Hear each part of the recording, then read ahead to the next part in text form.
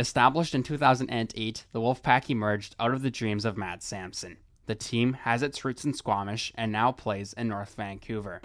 I think it was mostly through Matt and his buddy Phil Kinnaman at the time. Wanted to get into junior hockey, so we approached the PJHL, and this is in the dark ages, way back when. And we put our franchise was in Squamish at that time, and Squamish was a good place for us. We had a lot of complaints about travel because it was before they had in the new highway, and a lot of the teams were reticent about it. But we had good support, good fan support there. We didn't really know what we were doing, but as we've gone along, we've got a little smarter. And eventually we were able to work with North Van Minor and get ice here so we could be a legacy team for their minor hockey association. And every time I watch the kids play today, and every time I watch that, it takes me back to when I coached my little guys. And someday, hopefully, we'll see some of those guys playing for the Wolfpack and beyond. The Wolfpack has established a winning culture on and off the ice in its 15-year history. Many players have had the chance to suit up for the Wolfpack over the years. I guess the Kwan brothers really stick out. I can't take any credit for that one either. Matt discovered them playing midget hockey, and we got them on the team, and they led us to the first year we made the playoffs. They were the direct result. We did that. We moved from Squamish, and we came in here, and they were the ones who got us in the playoffs. Mitch Krzandi was a great player for us, a real goal scorer, and of course Barker, who from last year, or from the 40-win season, there were so many great players in there, I couldn't really single out one. There's some that are probably in their 30s now that makes me feel old when I see them.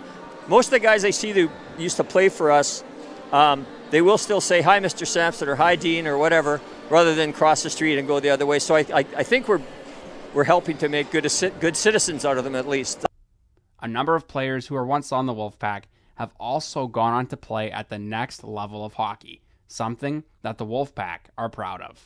I look at Mitch Ledgard, barely made our team. Sorry, Mitch, at the beginning I was pushing for you. I played with his uncle and his dad. Wound up captain at Simon Fraser. That's something I'm proud of. Troy Ring started with us as a 16-year-old defenseman, wound up captain in Trail.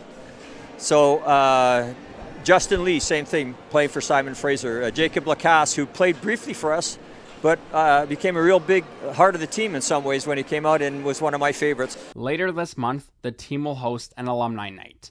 Hundreds of players have played with the Pack, making it difficult to remember them all.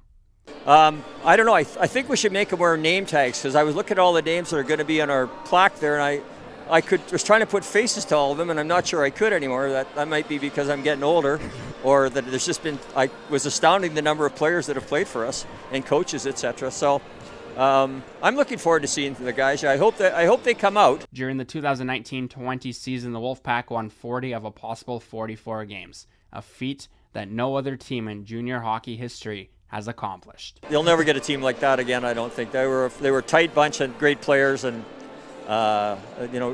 we got a lot of publicity from that, and it was a shame that season ended not on the ice, but because of COVID ended in the boardroom, so to speak. Only a few games remain until the playoffs begin in the Pacific Junior Hockey League, and Dean Samson is hopeful that his team will be able to succeed. I think we have a talented team, but we need to work on our structure a little more if we're going to go far in the playoffs. And I think if we get to the playoffs, we get our structure in place, we've got a shot.